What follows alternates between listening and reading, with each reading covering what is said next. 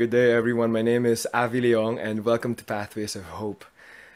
Couple of years ago, I stayed for a year in Michigan, USA, and my main job was caring for grounds like fields and forests. During that time, I was introduced to this invasive plant called the Oriental bittersweet. You can look that up. And what this looks like is it grows up to be it grows up starting as these very small and thin plants, but they crawl across the ground, under the soil and up. And sometimes they crawl around trees, big, strong trees in the US, and they slowly crawl upwards. Eventually, over years, over a span of time, they eventually cover up the whole tree. So these small and thin plants, they cover up the tree. And what they do is they steal all the nutrients, the sun, the water, the rain, etc. They absorb it instead of the tree. What it will look like a few years after, untended, is the vines have very thick vines. Very thick vines, lots of leaves. But inside, it's just a shell of vines. It's a shell of vines, but inside, it's just a dead tree. It's withering away because it's not able to get a lot of nutrients to grow. Today's gospel from Luke chapter 8 verses 4 to 15. Jesus talks about this very good news that he wants his followers, you and I, to bear good fruit in their lives, to be the kind of Christians that are bearing fruit in their lives. God wants to make of you a transformed, fruit-bearing blessing to other people. Imagine a strong tree, unswaying, unwavering even in times of trouble, of turmoil, of uncertainty. God wants to transform you into a Christian with that kind of character and foundation and faith. You are unshaken. And like trees that bear fruit, the Lord also wants to make us into Christian men and women who, when people pass by our lives, have a conversation with us, have some engagement, it's like they're bearing fruit. They're taking fruit.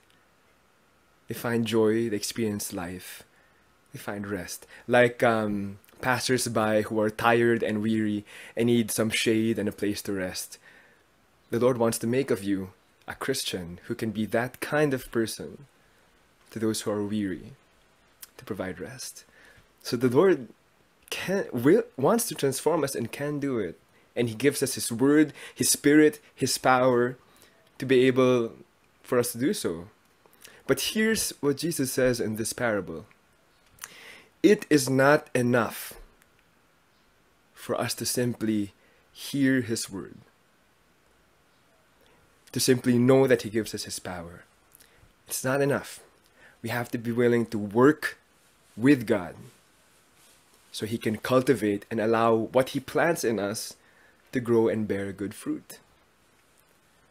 Two things that I think from this parable teach us about how we need to work with God so that the fruit, the seed that he plants in us, his words and his grace, transform us so we become fruit-bearing Christian men and women.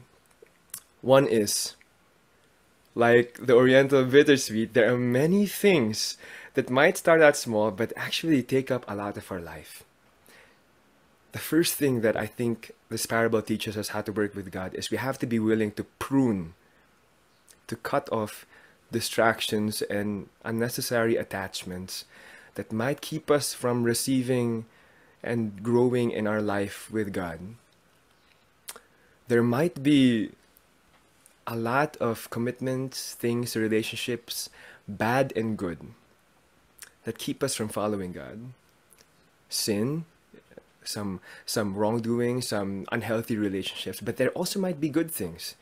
We might be so caught up with earning money, with maintaining status with our friends, that we're not able to listen to God anymore. We could even be so busy with our services and our ministries and our churches, church activities. We want to do so many things for God.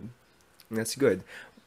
But we might be so busy that we're unable to sit down and listen to him tell us what is it that he wants us to do. So this might be one of the things we find that will be working for a long time. To look at our lives and say, are there things here that are keeping me from sitting down, listening, and growing in my relationship with God? Secondly, we have to cling on to His truth. It's easy to believe and to find joy in the fact that God loves us during a time of providence when everything that we have is well provided for. But during times and seasons that we are experiencing difficulty, persecution, scarcity or lack, uncertainty, these are the times that when we cling on to God's truth, it takes deeper root. When you're going to go through a time of trouble, because we all will, I want to encourage you, cling on to God's love, His truth, His words. Find out and try to understand. Ask of the Lord, what does it mean that you love me during this time of crisis in my life? The greatest saints and martyrs and missionaries were able to spend their whole lives and do great and bold things beyond what they thought was their capacity, because their trust, confidence, and faith in the Lord's truth and love for them was so great. That's also possible for you. So let's work with God to cultivate His words, His grace, His power, His Holy Spirit, which He has planted in our hearts, in us. Let's work with Him, cooperate with Him here, so that all these that He has planted might grow and bear good fruit. God bless you, and I hope you find that. Again, my name is Avi Leong, and please like and share Pathways of Hope. I hope you have a great day.